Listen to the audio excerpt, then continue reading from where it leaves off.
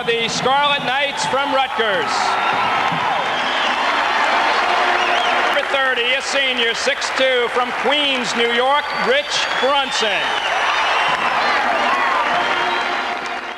For some reason, that round ball is addictive, you know? That bounce, man, when you hear that, you know, you sit up. So that's been a part of my life forever. My name is Rich Brunson, native of Jamaica, Queens, New York. Head coach at Brookdale women's basketball, former Rutgers University point guard, and my journey starts in the streets of New York City. Started out in high school. I played for a school called Hillcrest. Didn't really have a big sports program, but basketball was key for them. All my best friends I grew up with, they all went to the former school, Andrew Jackson, the school of Bob Cousy, who played in the NBA. So my older brother, who was a basketball phenom, said, listen, you need to make your own name. So you need to go to Hillcrest. It's a brand new school. I went there, I played there. So I'm like, yeah, but all my friends are going to Jackson. So I wound up going to Hillcrest, and everybody said, listen, you're only young. No freshmen ever make the varsity team, so you have to play on the JV team. Lo and behold, I made the varsity team as a freshman, and as my sophomore year, everything took off. Started getting better, and was introduced to a guy by the name of Howie Garfinkel, who ran a 5-star basketball camp. Camp was phenomenal. It was probably the first time in my career where I was kind of nervous playing against guys from all over the country who were good. Rocket Rod Forster from UCLA, Dominique Wilkins, Antoine Carr, Roosevelt Bowie, Sam Bowie. But I held my own, and got a chance to meet a guy by the name of Art Perry, who's at UConn. And he followed me all over the camp every day. But back then, those coaches weren't allowed to talk to you. But they'll give you a little wink here and there and throw the card to you. So Art Perry was my guy. So what happened was he was an assistant coach at UConn. UConn letters was coming all every day through the mail. That was going to be my school. But at the very last minute, here comes Rutgers. And Coach Perry had switched school. And I said, well, what happened to UConn? He said, listen, a good friend of mine, Tom Young, from the DC area, he had the position, and he want me on board. I didn't even know what Rutgers was, because New York people usually stay in New York. I said, I heard of St. John's. Because St. John's was actually one of the schools that I started as maybe 12 years old, where I went to summer camps and got the opportunity to meet the legendary Lou Carnesecca. So Lou followed me through my whole high school career. So it was time for me to select my school. That's when Louis stepped in and said, hey, come to my office, we got to talk. And that was probably the most nervous time in my life. I went in that office and he had that big old Godfather chair sitting in there with the feathers around the chair. And he came in, he grabbed my cheeks and he smacked me with the face like this.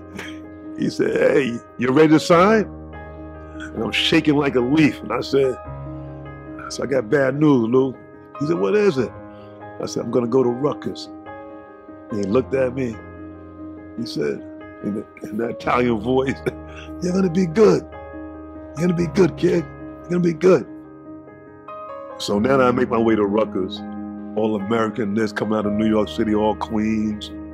And my first week playing on the banks, I wasn't getting no playing time. And I didn't know, but being a New York kid, you're cocky. You're like, hey, wait a minute.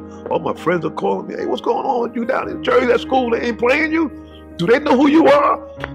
I'm like, I know, I'm not playing. So I contacted Louis. I didn't know how everything worked. And Louis said, what's going on? I said, I think I want to transfer. He said, what are you talking about, Richie? No, you stay there. The next day in practice, Coach Young came to me. I was shooting in the corner. I'll never forget this. And he said, are you okay? I said, what do you mean, Coach? He said, no, you said, like, you're kind of down the last couple of days in practice. What, are you upset about something, playing time? I said, no. Who, me? No. I said, Coach, you got guys on this team who are juniors and seniors who aren't playing. I'm a freshman. I ain't worrying about nothing. I'm good. Well, see me after practice. Come to the office. I go to his office, and I sat down, and he looked at me. He said, you sure you're okay? I said, Coach, what are you talking about? And then he said those words, I got a call from Carnesecca. And I was, he told me you called them. And as a kid, you don't know. It's a fraternity. Coaches talk. You can't steal another player's. I talked to a coach. I didn't know all this. So he said, listen, you're only a freshman. Your time is going to come. You'll be okay. Our relationship was honest and sincere. Like he told me, listen, wait your turn. You're gonna be okay. You're gonna be great. You're gonna be a great combo guard, a 1-2. And I believed in him.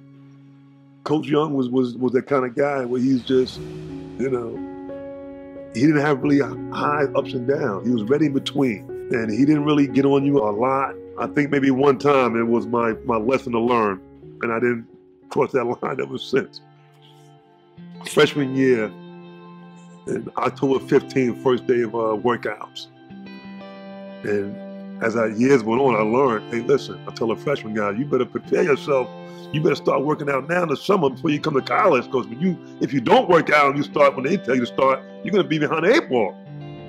He sent it out to everybody. Okay, we're gonna meet in the morning, 6 o'clock at the football field. You're gonna meet Coach Boylan over there. You guys gonna run a couple miles. And I'm like, uh-oh, my first encounter, college basketball. I wasn't used to the alarm clock. You know? So I'm waking up. I look at the alarm clock and it said 7 o'clock. I hear a horn blowing. I look through the window of my campus room. It's Kelvin Troy, who probably was the only guy on the team that had a car. He had about 8 guys in his car. He all hang out the window, Darius, Biff. He said, man, you in trouble. And then they pulled off. I said, what happened? You in trouble? I said, oh man, here we go. And that's the first day of practice. I'm there an hour and a half early. I'm there waiting for everybody, got my Rutgers gear on. Coach Young coming in with the whistle. Didn't pay me no mind. Went through the whole practice. I'm doing the drill, looking at him, doing the drill, looking at him. He's hit the whistle, turning around, going. I said, oh, this guy, oh, he probably forgot about that. At the end of practice, he goes, come to my office, Rich. And I started shaking. I looked at Kelvin Troy, he goes, I told you in trouble. So I sit in his office and Coach said, listen, kid, I don't know how you do it back in New York, but here at Rutgers, you gotta be punctual, you gotta be on time. Coach, listen, alarm clock, I never had a alarm clock in New York, I didn't know. He said, it's okay. Being a mild man, the coach he was. He said, you're gonna meet Coach tomorrow. You got me tomorrow, 6 o'clock. Meet Coach Boylan. I said, no problem, Coach, no problem. Would you believe the exact same thing happened the next day? Would you believe that? 2 days in a row. Then I'm there 2 hours early for practice. And I'm shaking. Same day, he's whistling out, he's not saying a word. I look at Darius, he's shaking his head. Oh my God, you in trouble now. In a practice, call me, Rich, come to the office. And I get in that office, and he's smiling. He said, I don't know. He said, what's wrong with you, kid? I said, Coach, I'm so sorry. He said, and this is one of the strangest things that ever happened to me. This is what he said to me. He said, tell me what I should do to you. Nothing? I said, I don't know, Coach. What kind of question is that? What do you mean? He said, what should I do? What do we do? So here's my punishment. For the whole week, after practice is over, you have to, you've been in the rack, the aisles, the steps. You got to run up, walk over, down. And when you complete it, come back down and go to the other side, up and down. So that was my punishment, to run the steps. It took me about maybe a half hour, dead tired. By the time I finished, I looked down on the court, they rearranged everything because, the Nets shared our arena those 2 years. So the NBA is there getting ready for the game. The Lakers coming in town, whatever. And I see all the guys looking up, waving at me goodbye, Troy and Dad, hey, see you later on campus. So that was my eye opener, that you have to be punctual. It's a change. You have to be willing to take that on. And I think with our young kids today, I don't think this generation understands the demand. For a young guy from Jamaica, Queens, who didn't really know anything about New Jersey and just right across the bridge, if I had to do it all over again, I make the same choice. because I had great coaches, and those guys treated us like family. So you can't take that away from anybody. Coach Young, you know, he was one of those coaches, and in my coaching career now, when I did high school at Radnor Valley College, and then I'm at Brookdale, I take pieces from all those guys. I take the mild mannered from Joe Borland. I take the eye contact from Coach Young. And I take that sincerity from Coach Perry. All those guys combined makes who I am today, my coaching style. And then I take a little bit from guys who I've been around since they got into their coaching, like Patino and Calipari at those 5-star camps where they just started coaching. You know, I've been around those guys, so it's a blessing for me to still be able to contact those guys. Like I said, I train a lot of guys in the New York, New Jersey area, but when the product is right, my job is to steer you to the right coach in the right school.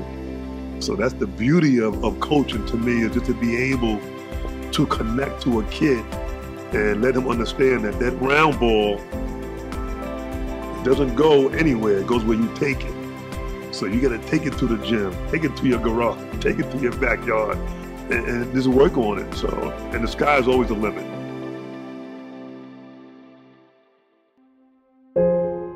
Rich Brunson's here with us. Congratulations. Thanks a lot. It was a tough ball game, and it looked like for a long time Southwestern Louisiana sat in that zone and really made it very difficult for you. It did. They had size advantage over us, but like Coach said before the game, we went our offense well and rebound, then we'd be in good shape. I don't know that we took 2 or 3 bad shots all night long, and that comes with experience. Tommy, I'd love to talk to you more. I know it's a great win for you, and I'm sure you're going to celebrate appropriately, and I look forward to seeing you Sunday. Thanks, Bill. I enjoyed it.